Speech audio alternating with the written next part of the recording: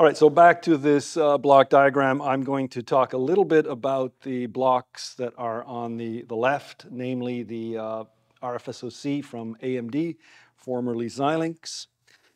This is the baseband that we've been talking about.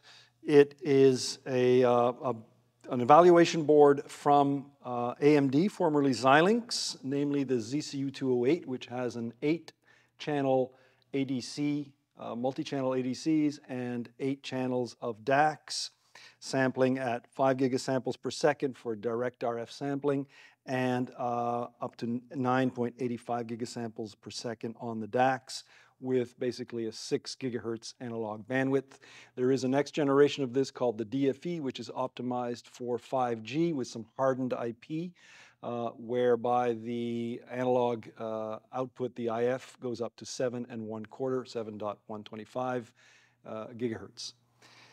On the right there is the Otava DTRX2 that Wen and Georgia have been mentioning. This is the up and down conversion to and from IF to the millimeter wave. DTRX2 stands for dual transmit receive by 2. And that is a card that we co-developed with Otava and that we support directly on the Xilinx platform for up to 31 gigahertz of FR2, millimeter wave. Just a quick block diagram of the RFSoC device itself. This is what you may commonly refer to as an FPGA. Xilinx, of course, was a traditional leader in programmable logic, to which are added some multi-channel data converters, namely, as I mentioned, 8 channels of DACs, 8 channels of ADCs. There's another version of the card or of the device that has up to 16 channels, very, very popular in phase array radar, especially for digital beamforming, which is not necessarily the topic of today's discussion, but just so that you know that these multi-channel RFSoC devices are extremely popular in the marketplace for all of these phase array applications. I could probably spend an hour describing the RFSoC, but just a few highlights here. One of the most important is the something called variable output power. This avoids having to do your back off in the digital domain and having to sacrifice SNR due to quantization noise. So you can actually trim the output power of the DACs in the analog domain. This is called variable output power, and that's something that we do indeed support. Here is block diagram of the digital up converter on the top and the digital down converter on the bottom. So this is all hardened IP. This does not take resources in the programmable logic. If you have ever worked with FPGAs, you might know you can build digital up converters and down converters in logic, but it's much more efficient to do this in hardened IP of the RFSoC. So we control all of this from the MATLAB environment that we have that I will show in a bit. Some of the highlights in this chain, of course, the digital quadrature mixer. That can mix up and down with very, very fine frequency and phase shift. So again, for phased array applications, for beamforming, in some cases you would want to apply some degree of phase shift in the digital domain through these complex mixers, and you have up to 18 bits of quantization to apply phase here in the digital domain. Digital interpolation filters to do various interpolation factors and decimation on the DDC. And at the input of the ADC is a digital step attenuator directly in the chip. And of course, some PLLs inside that can drive the various channels of DACs and ADCs with a lot of combinations for internal PLLs or using an external clock. Just a little bit more detail on the digital up converter. I wanted to highlight this because this is a source of a lot of confusion among users of this technology. Frequency planning as you know, is critical in signal quality.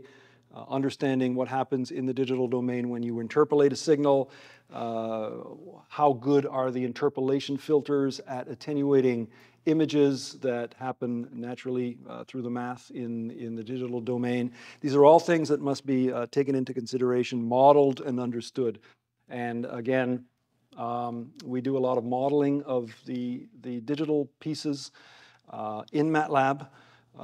Again, MATLAB being the ideal modeling environment, and we can predict some of the images that may be present after interpolation in this way. And that's a very important thing to understand and to look at once you're trying to get a clean signal out of the, in this case, the digital up converter and the DAC. And of course, at the output, the effects of a reconstruction filter.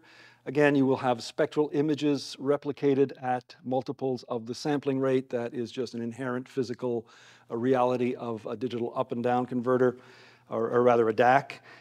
And the images, of course, can be attenuated by an analog filter.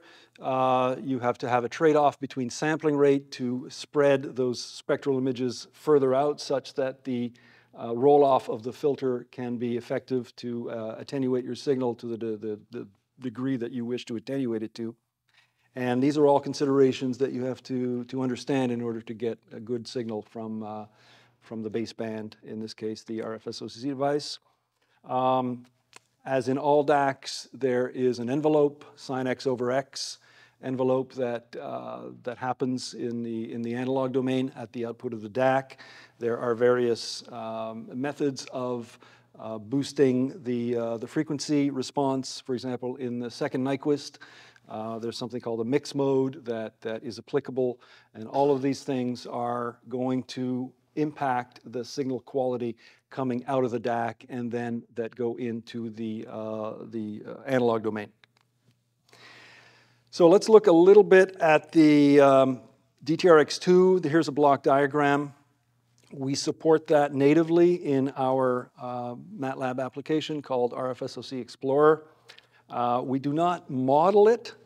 We could. It would be a fairly simple model, not to the extent that Georgia models the beamformer, but nonetheless, we support all the control aspects directly from MATLAB. So the operating frequency, the digital step attenuators, turning on the various receive and transmit sections. All of that is controllable from the MATLAB environment that you see here called the Avnet RF-SOC Explorer. As Georgia mentioned, in MATLAB there is a rich variety of waveform generation capabilities. Here is an example of something called the 5G toolbox, where we generate 5G standard compliant test waveforms for downlink, uplink, and all sorts of standard compliant release 17 waveforms from the 5G toolbox. We can bring those in natively into the from this GUI and just drive the DACs by loading those waveforms into memory on the board, and then they play out in a continuous fashion from the DAC with all of the control elements that I mentioned, digital up converters, interpolation filters, complex mixer, variable output power. All of those things can be controlled from this environment natively in MATLAB. Here's a baseline of the signal quality that we measured with Rohde and Schwarz FSW with the K144 package for 5G measurements. This is just a baseline through, this is not through the DTRX2, but just to establish the baseline performance from a simple Balun card. These are the results that we're getting. I believe if you squint a little bit, you'll see the 1.5% EVM there. And this is 800 megahertz carrier aggregated, and we chose the extremities for 2 of the carriers at each 100 megahertz. And we're demodulating both and looking at the EVM performance here. Here is the same scenario, carrier aggregation. This is 5G standard compliant carrier aggregation. and we demodulated the two extremities now through the DTRX2 at 24 gigahertz through the FSW Rohde and Schwarz spectrum analyzer with the K144 package. And I should know these by heart, but 2.6, 2.7% EVM, once again, on the two component carriers at 100 megahertz. And these were standard compliant waveforms generated from the 5G toolbox.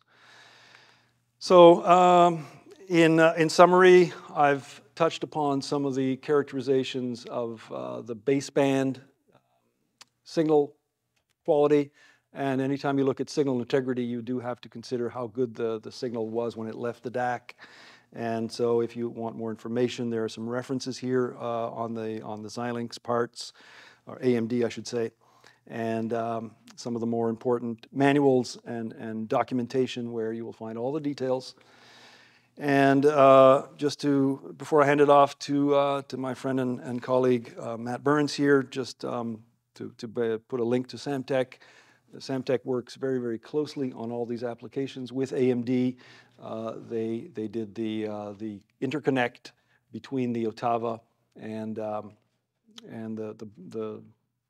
the carrier, the ZCU208, and Matt will talk a lot about that. And here are some more references where you can get some more information about that. So with that, I will pass it off to Matt to talk some more about the interconnect and the signal integrity.